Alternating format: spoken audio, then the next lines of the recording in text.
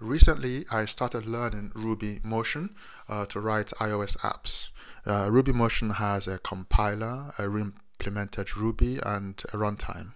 So you can produce OSS, iOS, Android apps.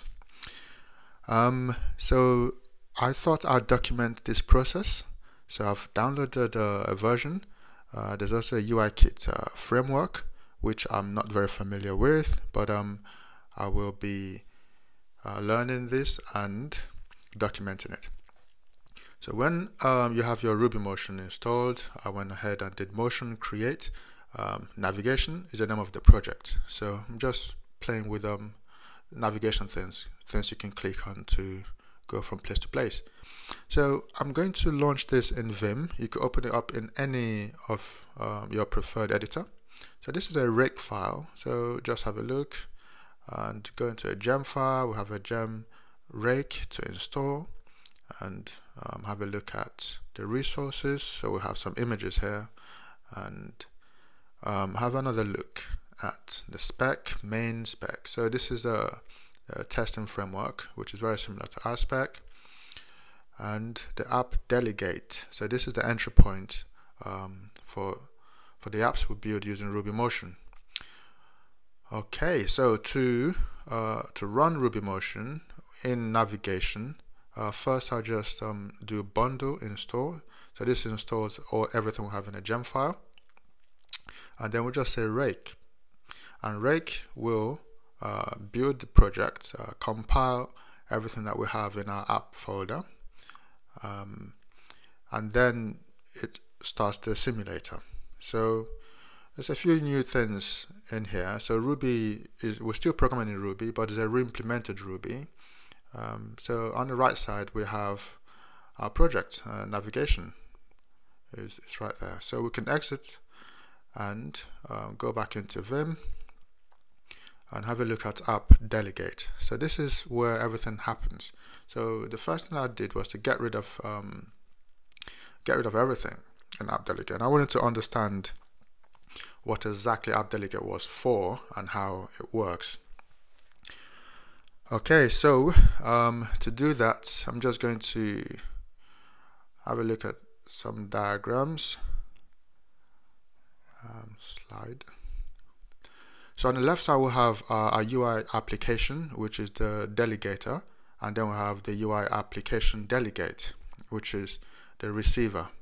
So at different points of our app, at app launch time, we could check will launch, which is just checking the app is about to launch. We'll send that information to UIApplicationDelegate.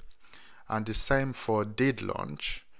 And another instance during a life cycle is the state transition. So we could check that the app has entered the foreground, and then we report that to UI application, or we could check that it has gone into the background and we report that to UI application. Another important part is the notifications and events. So when we have a remote notification arrive to our app, UI application knows about it, and when we lock our device, the same occurs. So these are just some of the times. So there are still quite a few more which are on the documentation website. So that's what application delegate is there for, is to be notified of key moments within our app. So UI application delegates to our UI application delegate. So if we come down here, we could see some launch time methods. Okay, application will finish launch options. So let's write some code to cover will launch and did launch, and make sure that the information is sent to the delegate. So that's what I want to see, just to see how that works. Okay, so what I did was come into my application delegate and define that method that I expect to be called when the app did launch, okay, with options. So this is a named parameter, and launch options is passed into it, and this method expects true or false to be returned. Alright, so if we have a look at the documentation, click on did launch.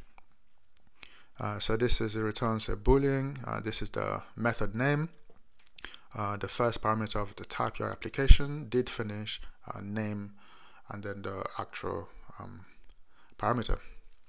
So the launch options is just a dictionary that tells you why your app was launched.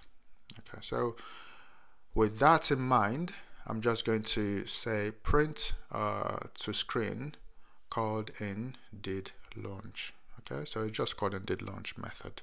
So this way, when I launch the app, I want to see if this is printed in the REPL. All right, so we launch, we recompile our app delegate because we edited it. So start simulation is started, and nothing is printed on the REPL.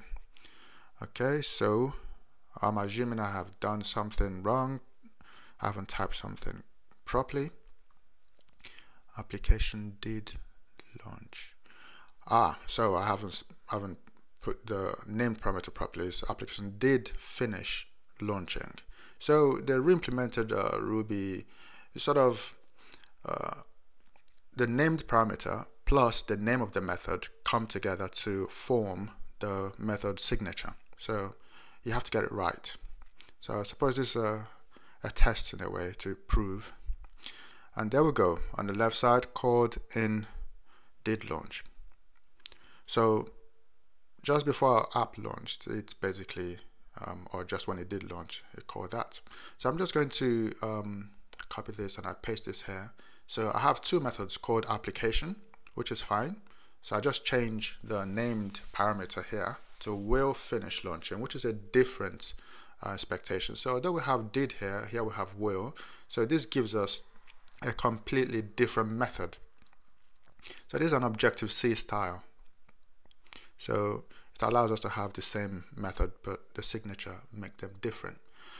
All right, so when I run rake, and we'll have a look at the REPL here. So we should have called in will launch and called in did launch. So it calls it in that order.